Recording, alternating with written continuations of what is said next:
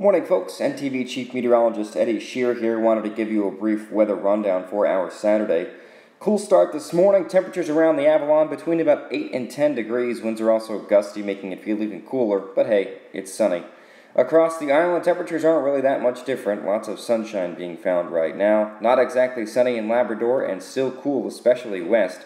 1 in Churchill Falls right now, and that's where we're actually seeing a bit of snow for the webcam.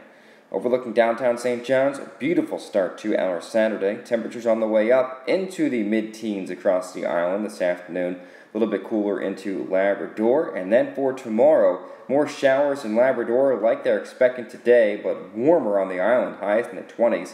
After that, our attention shifts to Monday, which will bring a strong low, special weather statement currently in effect from Environment Canada. Low will develop off the Florida coast and track to the west coast of Newfoundland by Monday morning, bringing some very heavy rain to the south coast. You can see it right there in those brighter colors.